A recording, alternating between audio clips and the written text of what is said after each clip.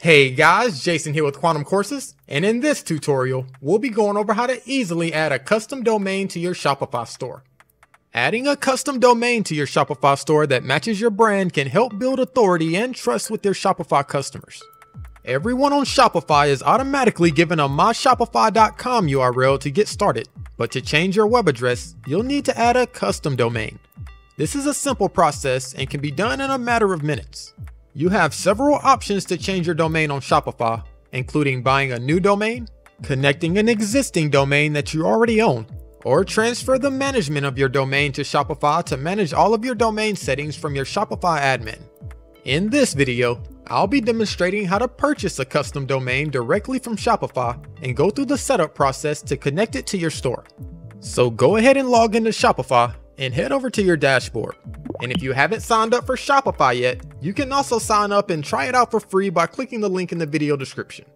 So from your Shopify admin dashboard, let's look at the menu on the left hand side here, go all the way down to the bottom and click on the Settings tab. This will open up a new window where you can manage your Shopify store settings. If you look at the options on the left hand side, you should see the Domains tab.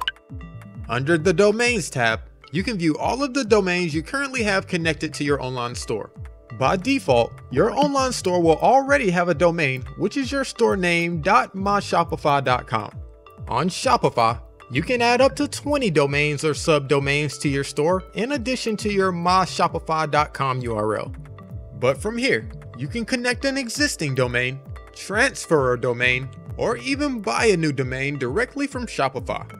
If we click the Buy New Domain button here, we'll be taken to a page where we can search for and purchase the domain that we wish to use for our store. If you want to add a new domain, you can easily purchase the domain directly from Shopify, making the process super easy. As an example, let's purchase quantumdesignshop.com as a new domain for my online store. You can simply search for the domain that you want, and you'll see tons of different options that you can select from. For my store, I'm going to use the .com version, which is around $14 per year. So let's click on the Buy button. You can then finalize your order and even set it to auto-renew each year. Once you've added all of your information, go ahead and click on Buy Domain. And voila! The new domain for my online store has now been purchased and added to my Shopify account.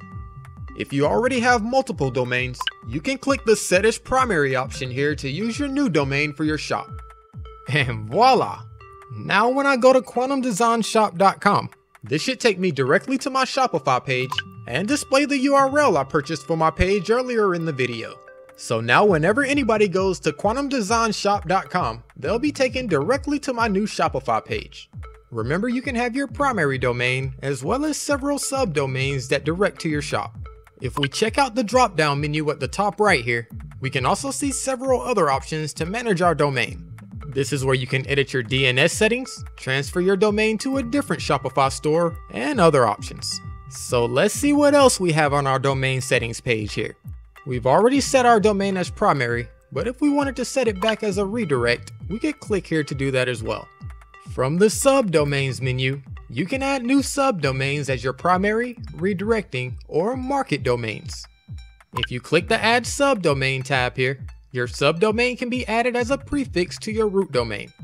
Remember that your Shopify store can have up to 20 domains or subdomains, and up to 1,000 with the Shopify Plus plan.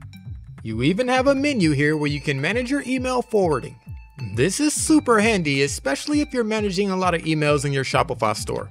You can have an email address with your store name and forward it to your main email address.